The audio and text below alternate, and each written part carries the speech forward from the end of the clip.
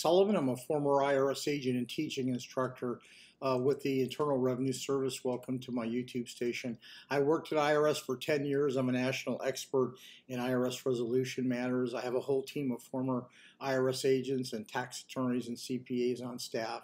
I just want to let you know just a couple things. I used to accept offers and deny offers and compromise. Peter Salinger in my office, as a former IRS agent, a group supervisor of the offer and compromise group, has reviewed over 3,500 offers and compromise.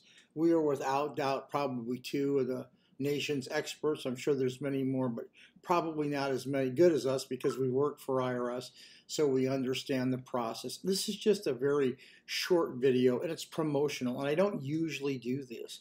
But you know what pisses me off, and I'm telling you, is that people use these companies to get their offers and compromise because they're responding to ads. It's absolutely bizarre to me that people would pick a company and not a person. And this is what you need to know. You know, when you contact a company, you have no idea who's going to work your case. You have no idea. These national companies, you're speaking to a salesperson. The salesperson tells you whatever they want to pick up your money, and then the case goes back to the back office. Who the hell knows who's working your case? Your inventory gets shuffled and it gets changed. You have no idea who's working your case. Most people don't get to speak to the people.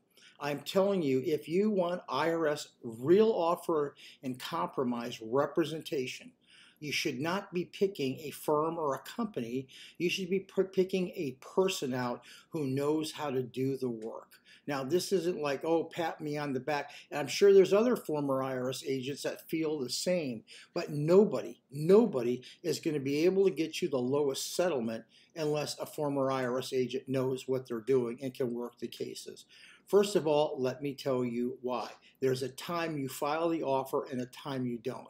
There's a time you don't take a case and a time you do take a case. There's a lot of factors to get the lowest offer. When you call me today, generally, I don't take your offer and compromise. I pick a point in the future of saying, this is when I want to file because I can get you the lowest settlement then.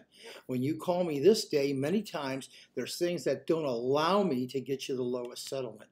I know offers and compromise. Peter Salinger on my team knows offers and compromise. Julie Patrick on my team knows offers and compromise. Ed knows offers and compromise. We know offers and compromise. Remember, make sure you have a valid offer. Make sure you Zoom with the person who's going to take your case. Make sure they've worked tons and tons of cases.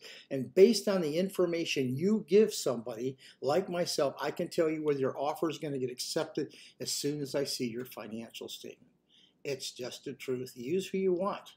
But if you want to get your offer through fair, if you want to make sure you have a chance for an offer, you should call our team. And I hate to do promotionals. It's just the truth. I get pissed off when people hire the wrong people and I get the calls. Give me a subscription. I told you the truth. Thank you.